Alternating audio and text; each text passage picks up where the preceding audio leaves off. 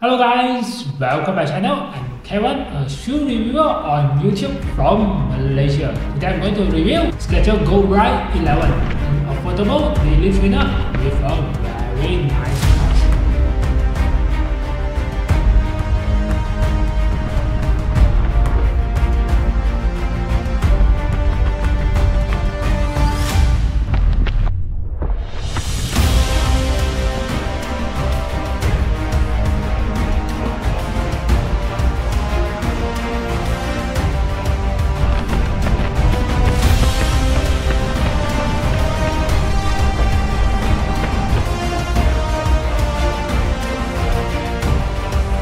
This is Skechers GoRide 11, a very plush and very comfortable daily trainer. Before we start, disclaimer, this shoes is sent by Skechers Malaysia itself for the purpose of review. All the opinion in this video is my own opinion. In this video, I'm going to talk about the spec of the shoes, overview of the shoes, and how I feel about the shoes when I take out for some run. And also I will talk about the like and dislike about the shoes. So let's go to the spec of the shoes. Let's start with some spec of the shoes. For my size US 11, the shoes weigh at 314 grams. For the stack height on the heel here is 38mm. For the forefoot here is 32mm. Make the shoes 8mm drop. There's a carbon fiber plate infused inside the foam itself. For the price, the shoes at 599 ringgit. You can purchase at Skechers website or Skechers shop. It came with this blue color or the black color. For the shoes, it fit true to size. There is another white option. For this is true to size. For the width, arch, and the heel here is normal fitting, normal width for the pair of shoes. For the ride, the shoes is very comfortable and very plush because there is a lot of sponge and the shoes is very stable when you're running or walking with it. For the foam, it's using the Hyper Burst Ice. You can see it written down here. Let's have a look on the upper of the shoes. The shoes is very well plushed, a lot of cushion around the shoes. You see at front here, there's a lot of ventilation hole at the front and the side over here. Even though there's so many ventilation, actually it's also a bit cushion at this area. Moving to the tongue is not that really long. You can see it's not really that long. If you go for the runner knot, maybe you're not long enough, but these laces are stretchable, so you can try on it if you need on the running knot.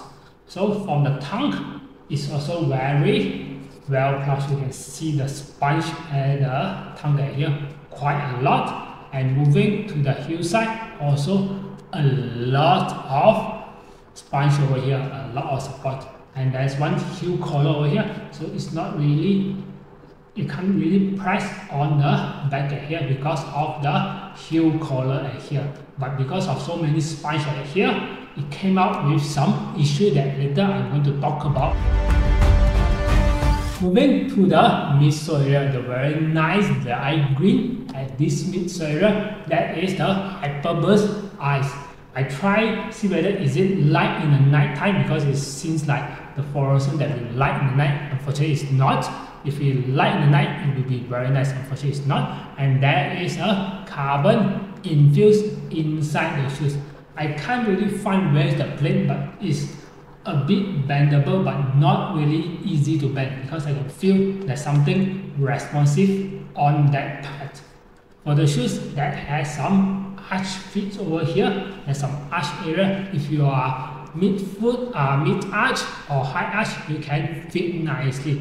But if you are flat-footer, better go and try on these shoes because there's some arch area at here, so it might press on your forefoot. To the bottom of the shoes, the grip, the rubber, they're using the Goodyear rubber. From the back to the front is mostly covered except this area. This area actually is sinking, so it's fine to without any rubber to protect this foam. And the front here, you can see there's a lot of wavelength. That is where the shoes bend. This is the area where the shoes bend, so you have some space so the rubber won't attach together. and the grip on this area is very nice. I tried it on the dry and wet weather. The grip of the shoes is available. The shoes design is a bit of rocker geometry. So you can see at this video, the shoes are rocking. You see, if I move on the back, go to the front, the shoes are actually bouncing. If I go to the front, actually the shoes are rocking at that side.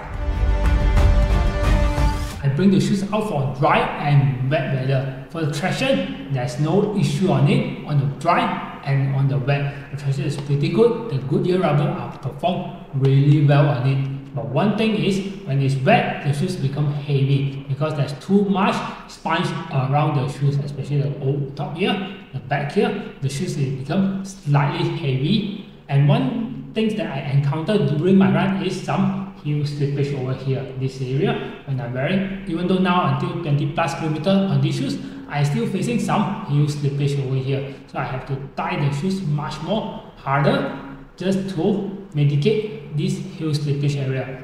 For the hotspot on the shoes, there's no hotspot on the front and on the back on the shoes. For the bottom on here, I also didn't feel any hotspot at my foot area. The shoes perform pretty well and quite stable because of the huge at the heel area here, the amount of cushion. The shoes are pretty stable.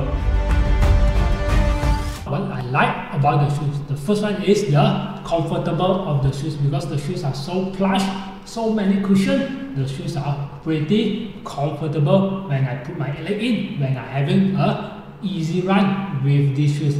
It's just like two big marshmallow or pillow when you put your feet in, when you're walking and you're running on it. It's pretty comfortable when you're running on it. The next one is the responsive water shoes. Even though the shoes are a bit heavy, bulky, but the responsive is at there. When I want to try to run a bit faster, do some stride with the shoes able to handle it. Most probably because of the foam and the carbon infused plate inside it. So the shoes are just very easy to go when I just want to go at the faster pace. Number 3 is the traction of the shoe. Thanks to the Goodyear rubber, the traction of the shoes on the dry and the wet are pretty good. I can just run on top of the water without feeling really slippery. Number 4 is durability. For what I see at here, the amount of the rubber on the bottom of the shoe, the thickness, the amount of cushion on top, and the sole area, seems like the shoes can easily last to 1000 kilometers.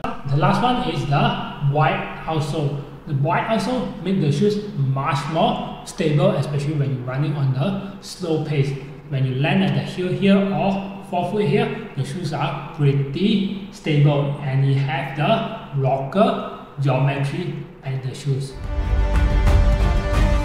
First dislike is the heel slippage. I got heel slippage, and this here maybe because of too many cushion, so I have some heel slippage when I run with the shoes.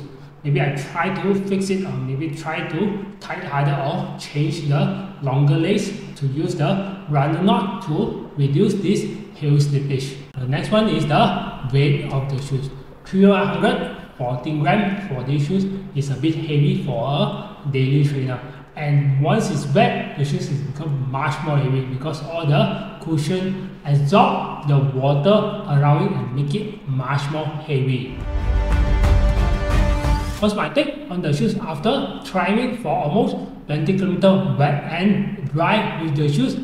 The shoes are pretty comfortable, just like two big pillow and my leg or marshmallow is very comfortable, and the responsive of the shoes, you can just go fast using the shoes and it can pick up the pace very easy. So what I'm thinking is the shoes are pretty good price at 599 ringgit. Even though it's a bit heavy, I would like to recommend for the people who are looking for a very comfortable daily trainer with some responsive in the shoes. That's all for my first impression review. Remember to subscribe and like on this comment. See you guys on the next video. Bye.